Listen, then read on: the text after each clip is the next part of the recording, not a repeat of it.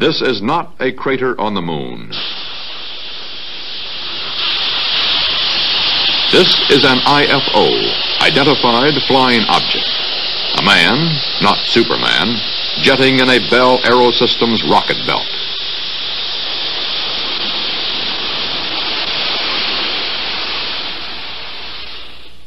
This is a UFO, Unidentified Flying Object, popularly called a flying saucer. To responsible scientists and photoanalysts, they are lenticular clouds, sundogs, planets, balloons, or mirages. First of all, the objects are not unidentified. We know what they are. Second, in many cases, in most cases, they're not flying. And finally, in many cases, they are not even material objects.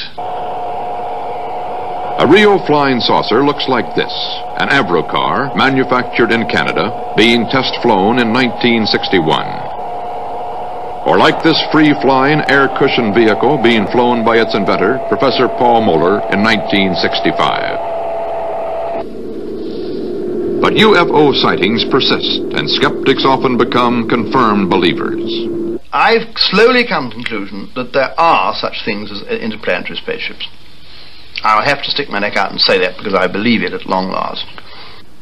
Psychiatrists often call these reported UFO sightings illusions, hallucinations, self-delusions. I'm not saying that there aren't things in the sky that we don't know about. What I am saying is that when there's anything that one doesn't know about, then the mind fills it with a great mass of fantasy. And that most of what we're dealing with in these reports is almost certainly fantasy. Fact or fiction, myth, menace, or marsh gas. This is an age when scientific and technological developments are rapidly making yesterday's fiction fact. How much do we know, and how we know what we know, is what tonight's CBS Reports is all about.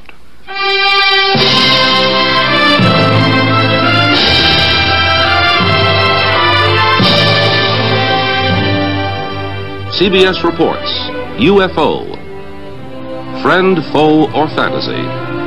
Reported by CBS News correspondent Walter Cronkite. Good evening. Reports of flying saucers are nothing new. From the beginning of recorded time, men have been seeing unexplainable things in the sky, and there's no reason to doubt they saw something. The question is, was what they saw really there? And what was it they really saw? The great flying saucer mystery of 1966 began here, near Dexter, Michigan, late in March. And before the month was out, flying saucers were being reported from New Jersey to California, from Colorado to Long Island, from Ohio to Georgia. Invariably, the first reports were brought in by quiet and sober citizens like Frank Manor, father of 10 children, a countryman, a hunting man, a man used to wooded swamplands by night. Well, first beginning, we were watching television, and we have 6 dogs here, and they started raising a fuss, in which they never do much, so I went outside and gave a yell at them, and as I turned around to come back on the porch, I looked to the north of me, and looked like a fallen star meteor. It was red and kind of coming down, and on about a 45, and so then I watched it, and I was going to see if it landed, and then maybe go down and see what it was. And when it got to the top of the trees, it stopped, and a blue and a white light come on it. And I looked at it, and I thought I was seeing things. Frank Manor's UFO remained over his swamp more than 4 hours. His children saw it, his in-laws saw it, residents of the area saw it, the police saw it. No one photographed it, but Sergeant Newell Schneider of the Sheriff's Office remembered it well enough to draw it. No, it moved very rapidly at any speed, or rather any direction it wanted to go. Why, it could change and go to the right or the left or go crossways without hesitating a bit. What do you think it was? Well, if they call it a flying saucer, that's what it is. 40 miles away, another swampland and another UFO sighting. This is Hillsdale, and the girls at Hillsdale College had a night to remember.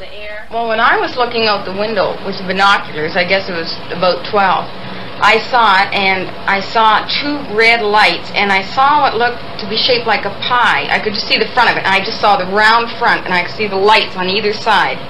And then the red light was sort of casting a glow over the whole thing, so it looked like a round disc. At first, when I'd heard the other girls talk about it, I believed them, yet I couldn't really make myself comprehend it because I hadn't seen it with my own eyes. But then when I saw it, I just was fascinated. I wasn't afraid. I just wanted to stay there and keep my eyes glued to it. I couldn't leave.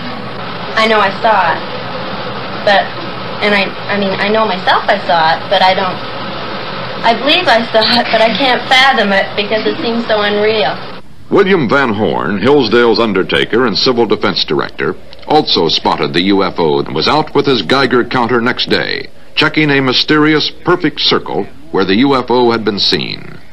Van Horn did not find any radioactivity here, but this did not shake his certainty that he had seen a hovering vehicle with two lights. Many people asked him why he did not go right up to the UFO in the dark. I'd much rather be a live coward than a dead hero.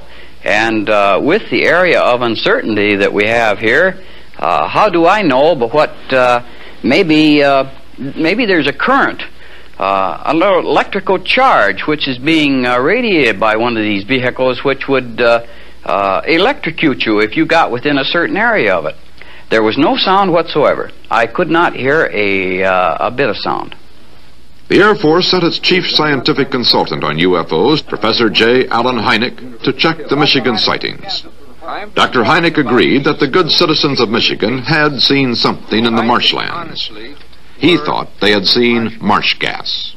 I've had many letters pointing out that they, as children on the farm, had many experiences with swamp lights, and that this was obviously the thing that it was, and they couldn't understand why the people in Michigan got so excited over swamp lights. And the illusion of motion frequently is given by the fact that a little bit of swamp light appears here, it goes out, another one appears over here, that goes out then, but the illusion as viewed from a distance is that the objects have moved back and forth. And sometimes this gas will gather into a ball and actually float away. In Washington, a private unofficial group known as NICAP, National Investigations Committee on Aerial Phenomena, called a news conference, dismissed the swamp gas theory, and reopened an old argument with the Air Force. NICAP's director, Major Donald E. Kehoe, a retired Marine Corps officer, insisted that the Air Force knew more than it was telling. We are being observed by some type of device which is ahead of us, far ahead of us, and is probably controlled by a highly advanced superior civilization.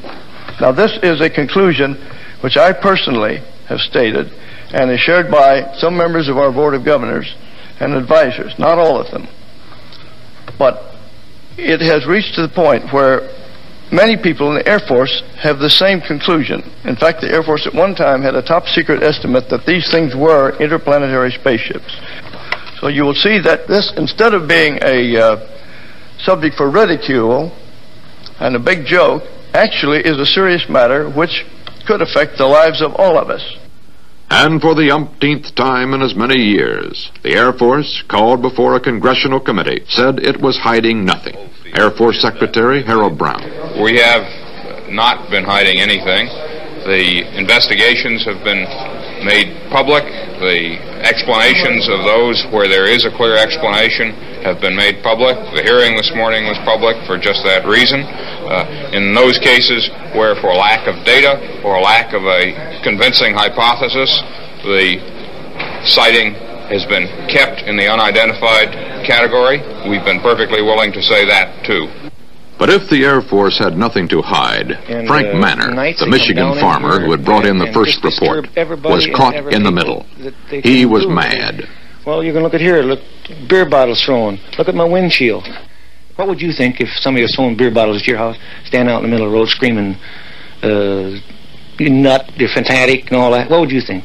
Are you sorry now that you did tell people what you saw? Yes, I am. I'm sorry because not that it's not the truth, but it's just the idea, the reaction of the people. They think you're a nut. Tell you the truth, that's just what they figure you are. And I'm not going to take it no more. I don't want nobody down in here. I just leave me alone. And if the thing lands right there by that pump, I'd never say a word. And he got out and talked to me. I wouldn't tell nobody. That's just the way I feel. I'm bitter and disgusted in the whole matter. And if people's going to act like that, I hope one lands right in Ann Arbor, right in the middle of Detroit. If flying saucers had become a painfully closed subject to Frank Manor, they nevertheless remained an intriguing open subject to millions of his countrymen. UFOs had been popularized here and abroad for almost 20 years, ever since a pilot named Kenneth Arnold reported seeing some discs and said they looked to him the way saucers would if you skimmed them across water. As for the latest rash of UFO reports, a pioneer in rocketry and an early popularizer of interplanetary space travel, Dr. Willie Lay, thought he detected a reason. Well, it is very typical that it is a rash, because if you get one report, you get a clutch of other reports following it. It feeds on itself, and the main problem there is that the term flying saucer, or to go official about it, UFO, has produced a label. In the past, if somebody saw a streak of light in the sky, which he couldn't understand and which didn't interest him very much, well, he might have told his wife that he saw a streak of light. Most likely he didn't. But now that he has a label to put to it, he comes home and tells his wife, his children, his neighbors, the policeman on duty, and a few other people that he saw a flying saucer. In the days to come, many more people will cite many more flying saucers. To some, these UFOs will be miracles. To others, real but unexplainable. To most scientists, natural phenomena. Some people will be fooled. Others will try to fool the rest. But a few will be expert observers, and their sightings will keep the controversy churning over whether vehicles from outer space are possible and whether indeed these vehicles already have arrived here. We turn to that part of the UFO story in a moment. Here again is CBS News correspondent Walter Cronkite. There are more things in heaven and earth, says Shakespeare's Hamlet, than are dreamt of in your philosophy. On the other hand, there may be less there than often meets the eye. The oceanographer and meteorologist Athelstan Spielhaus. In the very early times, people didn't understand the majestic kind of catastrophes of nature. If a volcano blew its head and destroyed a village, primitive people used to think of it as some enlarged monster, some enlargement of a thing that was familiar to them, like a wild animal or something. In other words, they interpreted this ununderstandable, rather fearsome thing in terms of their present knowledge, primitive as it was. From there you get into medieval times with a sort of resurgence of mysticism and religious fervor. And I suppose if people saw unexplained things in the sky in those days, they explained them as miracles. Well, then you get to today, and we're on the brink of interplanetary travel, and so we begin to see things in the sky again that we can't understand or can't explain immediately. So we explain them again with this sort of colossal egotism of man at his present time. We explain them in terms of our latest ability, namely on the brink of space travel, these must be spaceships. But then only a few years ago, this would have been called an optical illusion, or it might have been called a miracle. But a man being powered through the air without benefit of plane or balloon is today a reality. Tomorrow, he may even be a traffic problem.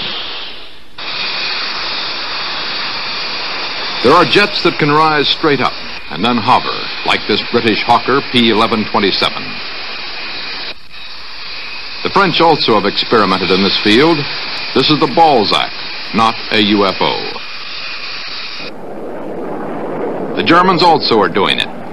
This is the EWR. Here it comes in for a landing. EWR, not UFO. The American XV-5A, built by Ryan, not only flies straight up and down, it also flies sideways and backwards. Northrop's wingless M2F2, otherwise known as the flying bathtub, is NASA's lifting re-entry body, half plane, half spacecraft, landing like a conventional jet without power. Another wingless piece of airborne hardware is this lunar landing research vehicle at NASA's Research Center, looking more like a giant flying ant that might have come out of a Martian comic book.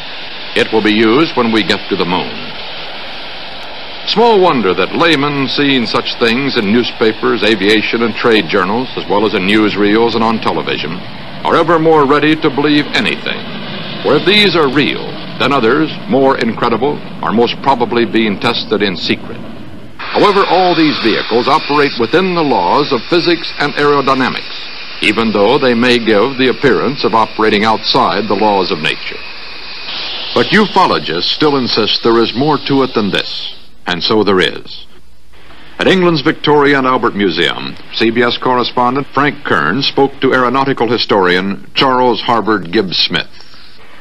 My position now, I think, is that I believe that about 5% of these things are interplanetary. That is, they come to us from a world outside our planetary system, and that some of them are in fact inhabited by intelligent beings of some kind, and some look as if they're remotely controlled. After all, who really do we think we are? We're a fifth-rate, miserable, measly little system out on the edge of the Milky Way, fooling around the universe with 4,000 or 5,000 years of so-called civilization behind us. We think we are the cat's whiskers, and we are not. We're a potty, second-rate lot, fifth-rate lot, conceited as apes, not all of us. And here we go, and the moment anybody suggests that something should come in outside from outside, we think, oh, no, it can't be that, it can't be that. It's quite out, you know, these things can't happen. And I think I do it myself, we're all thinking medievally. What convinces you more than anything else?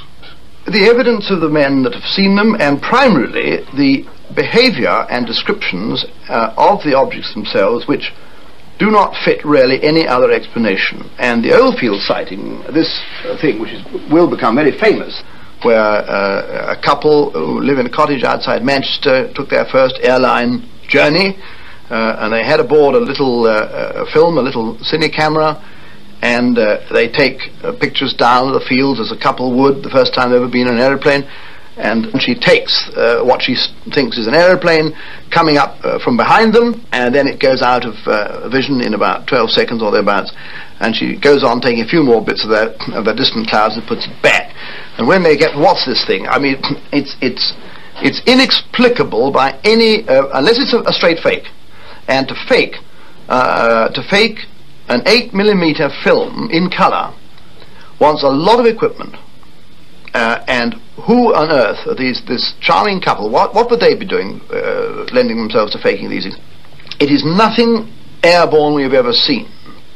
I mean, it is basically sausage shaped with 2 dorsal and 2 ventral fins.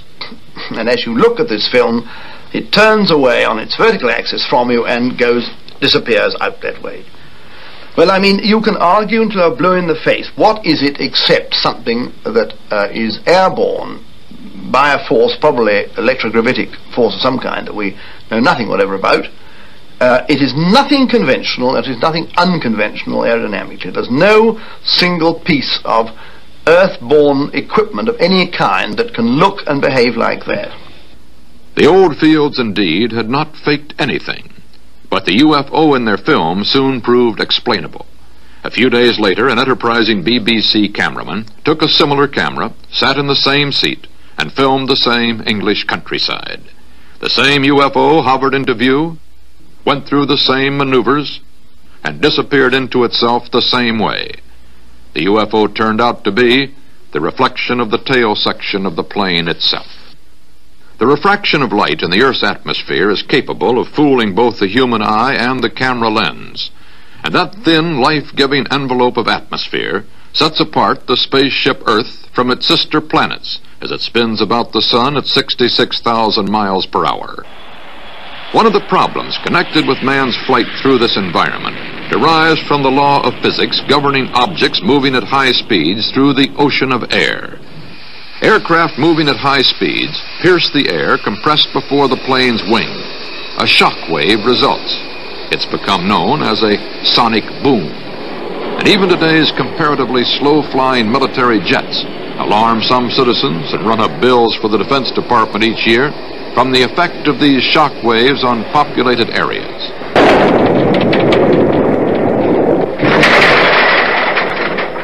Question: why have no UFOs ever created an identical phenomenon when they're reported moving at speeds far in excess of jet planes, as this film made by Mrs. Madeline Rotifer in 1965 purports to show? Further, if the laws of nature prevent jet aircraft from abruptly changing direction without breaking up aircraft and passengers, why would a UFO be exempt from the same effect at greater speeds? The answer of most scientists is that we are not dealing with material objects from outer space at all, but with lights, reflections, and natural phenomena. Former director of the Harvard Observatory, now a member of the Smithsonian, Professor Donald H. Menzel. Many people looking up into the sky can see a bright object on the horizon.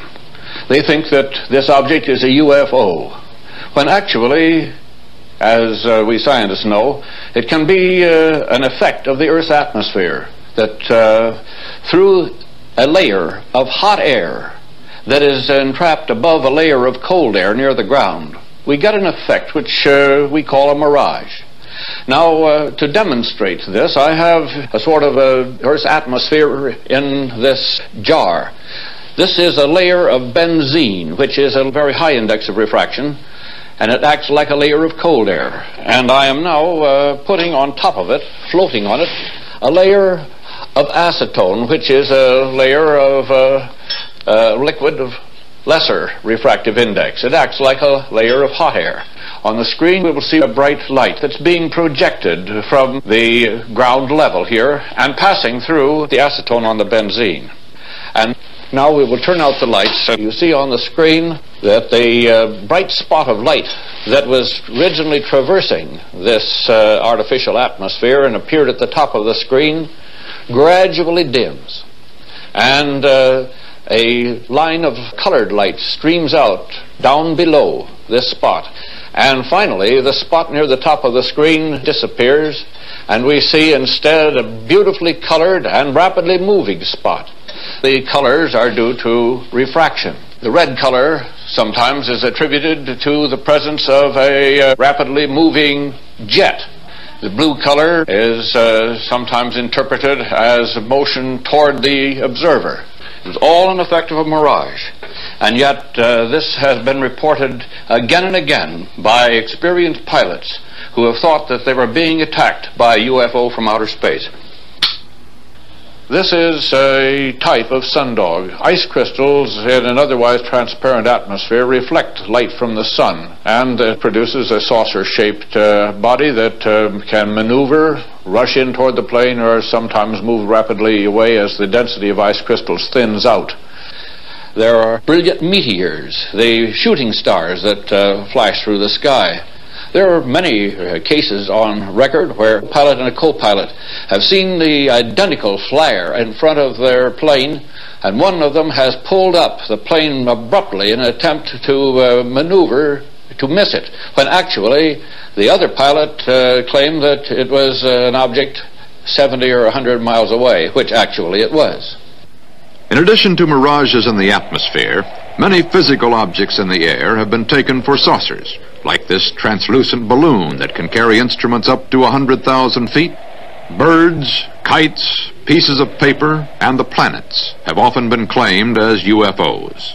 But a little bit of logic goes a long way for those who wish to be persuaded, as we shall see in a moment. Here again is CBS Reports UFO, Friend, Foe, or Fantasy. Saucer fans are often devoted readers of science fiction. Much of it is written by highly respected scientists. On an even more popular level, the comic book adventures of Flash Gordon confirm saucer buffs in the plausibility of their beliefs. But all is not peaceful on the planet Earth, because the saucer addicts are divided into cults, groups, and sects that range from the skeptical sighters who hope there is a logical answer to the true believers who feel sure the answer is being covered up by the military establishment. Perhaps the farthest out group is made up of the contactees, They have met, talked to, or even ridden with visitors from outer space. Here at Giant Rock in California's high desert country, one of the pioneer contactees, George Van Tassel, talked to CBS News correspondent Bill Stout.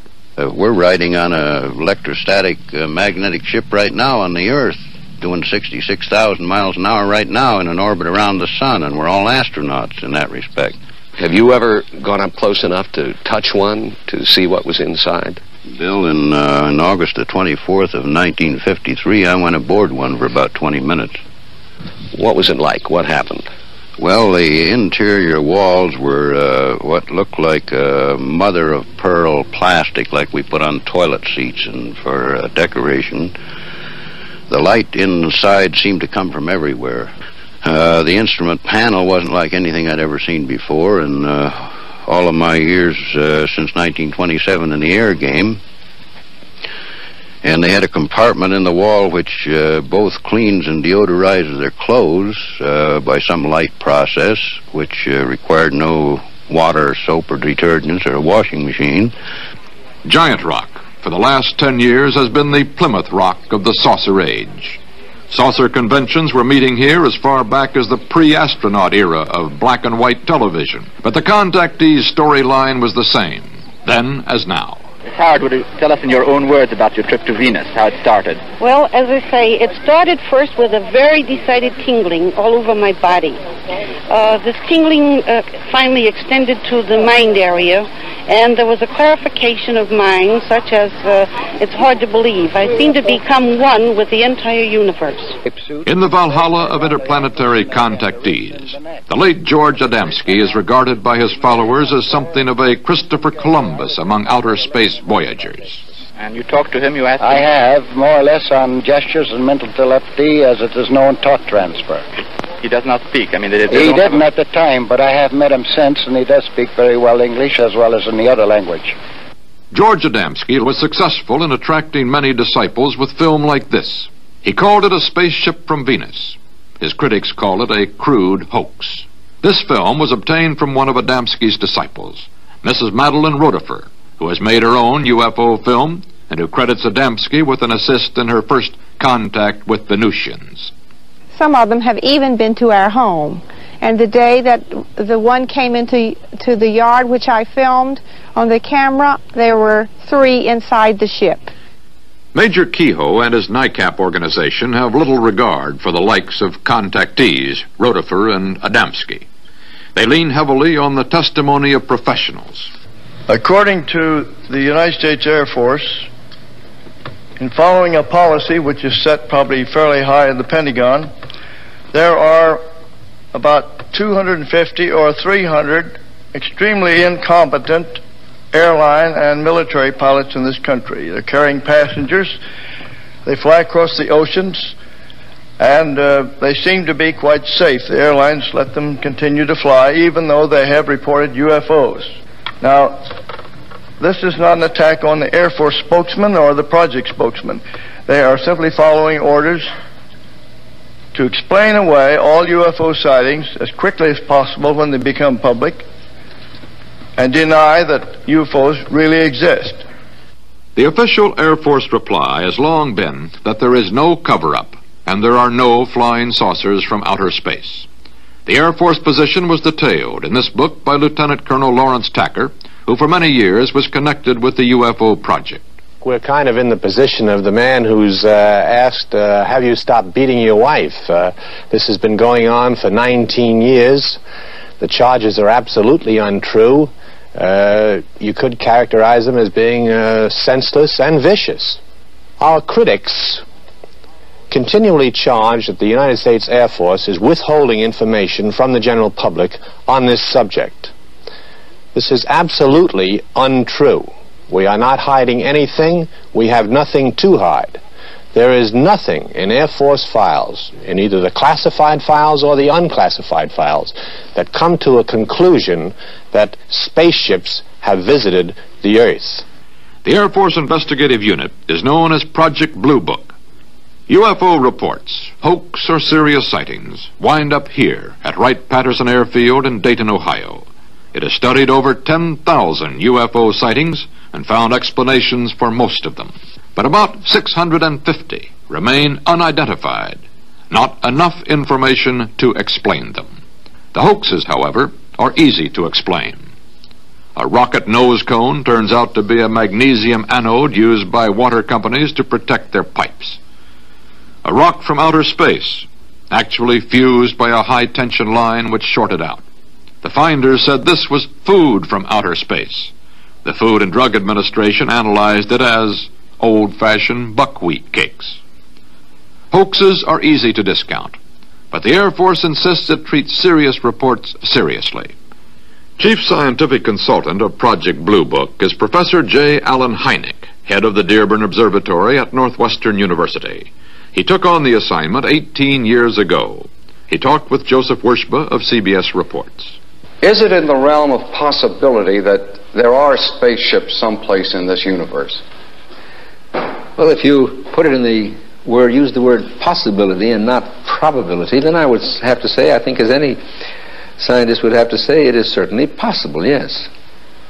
But I think we must always distinguish between the two terms possible and probable. A thing may be scientifically possible, but the probability of its occurring may be extremely small, you see. To this time, there is no proof that I would consider valid scientific proof that we have been visited by spaceships. I would say the great majority are balloons, meteors, satellites, aircraft seen with the sun glinting off of them, and birds. And then you get into a host of minor things. But in general, you can say that the IFOs, the identified ones, have turned out to be generally quite usual things seen under unusual circumstances or surprising circumstances. It's a global thing.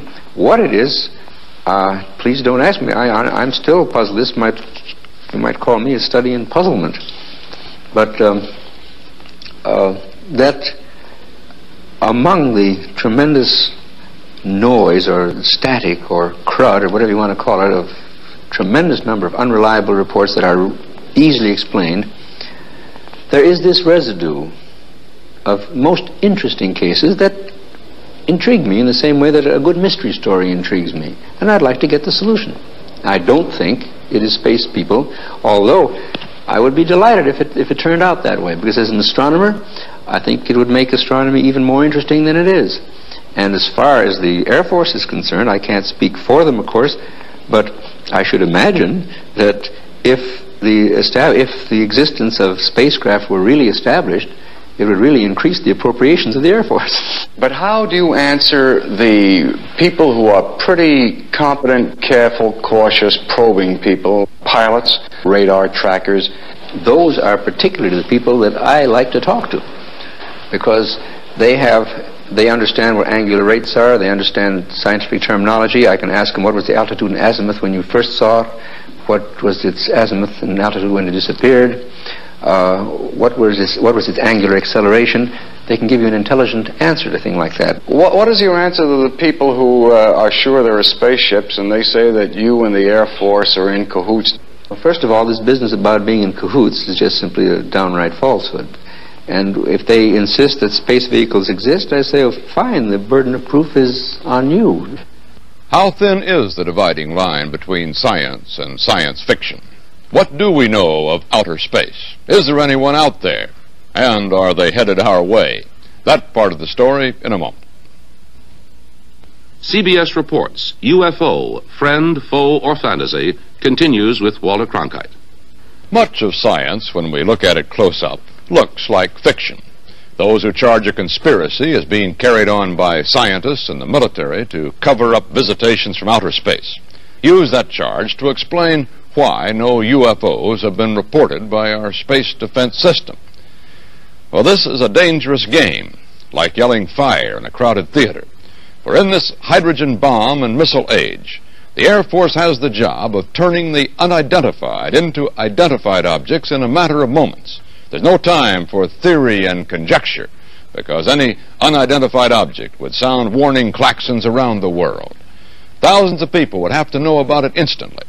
It's literally true that what we don't know could kill us. CBS News correspondent Bill Stout reports from Colorado Springs. This is where they watch everything that flies over or close to North America.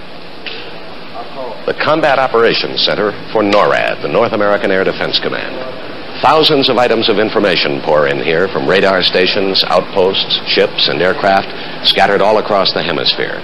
Data that's sorted and displayed on this screen. All routine flights, commercial and private, are filtered out. Those of special interest to air defense are shown as arrows. Yellow is the Strategic Air Command. Green is for special interest flights, such as President Johnson's plane. Orange is unknown. After they're identified, that color is changed. Red is hostile, a color used so far only in practice. All this and much more goes into the decisions that are made right here in this room. A 24-hour watch kept by men of the Air Force, Army, Navy, and Canada. They see everything that's in the sky. They have to. And one of them is Captain Gary Reese, an Air Force radar officer with the Air Defense Command. Is that right, Captain? You see everything that's up there? Yes, that's right, Bill.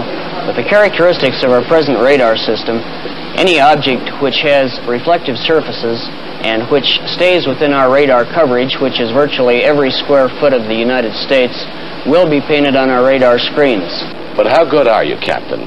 How large an object can you see? If it is reflective, and let's say larger than a watermelon as a crude example, and within our radar coverage, we should paint it. You talk about the reflective properties of an object in the sky. Is it possible, Captain, that there are things up there made of material your radar will not pick up? So far as we know, all flying objects are composed of materials which are aerodynamic and which do have a reflective surface upon which radar waves can be bounced. It's possible that there are other types of material, however, I doubt it. Has there ever been a report of a flying saucer, Captain, that was translated into hard information right here, a plot on the board in this room?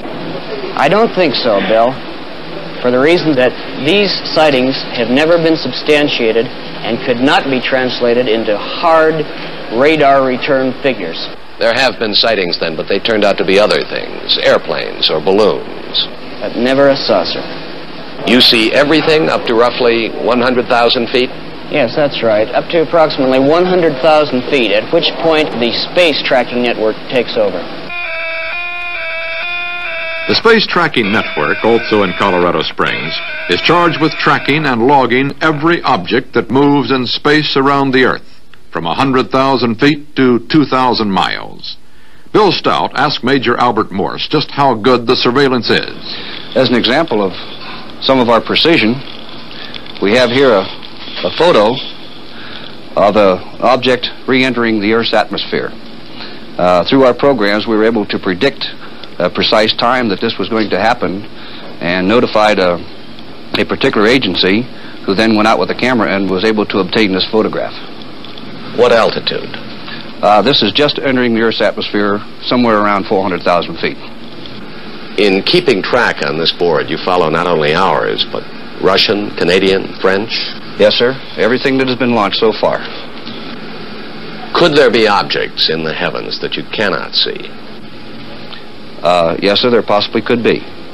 However, if they do have a reflectivity to a radar and obey the physical properties, these can be tracked by our system. How far out can you see, and how small an object could you see? Well, our general limits are a 1 square meter target at approximately 2,000 nautical miles. If radar has not picked up any UFOs, what then of the argument that they are not made of earthly material sensitive to radar reflections? Well, most saucer sightings report bright lights, which should be picked up by cameras and light-sensitive film. The Smithsonian Astrophysical Observatory has a network of 16 automatic camera stations in the Midwestern United States that covers approximately 300,000 square miles of sky. We asked Dr. Robert McCroskey, director of SAO's Prairie Meteorite Network, to show us how it works. So this is a 1/6 model. The actual building is 6 feet by 6 feet. It has in it 4 cameras which peer through the windows in the roof. These are aerial mapping cameras They have 45 degrees from center to corner. Between the 4 cameras, they cover essentially the entire sky above 10 degrees elevation. The station is operated automatically. It is turned on at nightfall by these light sensors and turned off again shortly before dawn. And during this time, it photographs continuously. The cameras hold about 6 weeks' supply of film. It's recovered each week and returned to us. The exposed portion is returned each week to us. We have a photograph here of an extremely bright object that occurred last November. You see the meteor stretched along a straight line. It is broken every 20th of a second by a shutter. The shutter breaks permit us to determine the velocity and then the orbit of the body. In the past 15 months, working during the nighttime, during clear nights, we have not photographed anything with cameras that cover essentially the entire sky that we did not understand. Dr. McCroskey, does the Smithsonian have other networks that feed information into the whole system? Yes, we have the satellite tracking network, which is 12 stations about the world. At each of these stations we have a large specialized camera for tracking satellites. This is a model of one of them here. In size, it's about 10 feet high. The aperture is 20 inches. It's f.8. This camera is built so that it is possible for it to track along the trajectory of a satellite and can in fact photograph a 6-inch shiny sphere at the distance of the moon. At the distance of the moon? Yes. Could you show me a picture of something that's come from that kind of camera? Yes, not a meteor photograph, but one of a satellite, in fact 2 satellites. This is the Gemini rendezvous when the 2 Gemini capsules were within about 3 miles of each other. But in all of the pictures that you've ever seen also from this type of device, again, nothing has ever shown up in any of them that somebody would call an unidentified flying object. Not that we would call an unidentified flying object, no. Since there are no bogies on radar that can remain unknown for long, and there is no photographic evidence, let's go farther out. The expanding knowledge of what lies beyond our planet has made it respectable to speculate about the possibility of life elsewhere. But that knowledge also makes it more difficult to conceive of interstellar space vehicles. Great electronic ears have enabled man to listen for electromagnetic signals from the farthest objects in the universe that have so far been detected. This one, 1,000 feet in diameter, in Arecibo in Puerto Rico, is operated by Cornell University for the Advanced Research Projects Agency and is engaged in a number of deep space and planetary projects. If we are not alone in the universe, instruments like this, pursuing carefully programmed listening exercises, may one day bring us a fateful message. The astronomers have long been the leading theorists on the possibility of life in outer space. Astronomer Carl Sagan is consultant to a current Air Force scientific panel. Astronomer Thornton Page was on a CIA committee that investigated UFO reports in 1952. Its conclusion? No evidence of UFOs. Our panel was expected to be, and I think was, objective in its approach and tried to evaluate all the reports without saying they're ridiculous in advance. That has been repeated quite recently, and that is a good reason for talking with Carl Sagan here, because he's in the same position that I was, being the only astronomer in a similar panel. There's not a single verified or checked out report which is at all connectable with the possibility of extraterrestrial life. It doesn't say that I think extraterrestrial life is impossible. Quite the contrary. I think that many of the stars in the sky have planetary systems. We know enough now about the origin of life to make it appear likely that life arises naturally on the vast bulk of these planets. It's possible, but by no means certain, that life on many of these planets evolves into beings which are as advanced as we, or more advanced.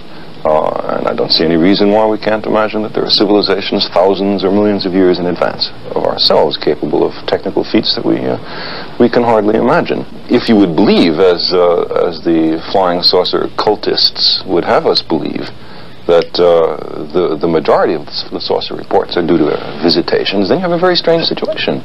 That means several spaceships are coming to the Earth over interstellar distances every day, as if all the anthropologists in the world were to converge on one of the Andaman Islands in the Indian Ocean because they just invented the fishnet there or something.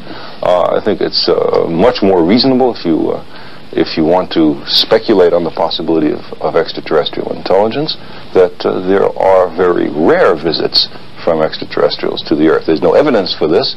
I just say that's not implausible. But to have several visits a day, I think, is straining credulity.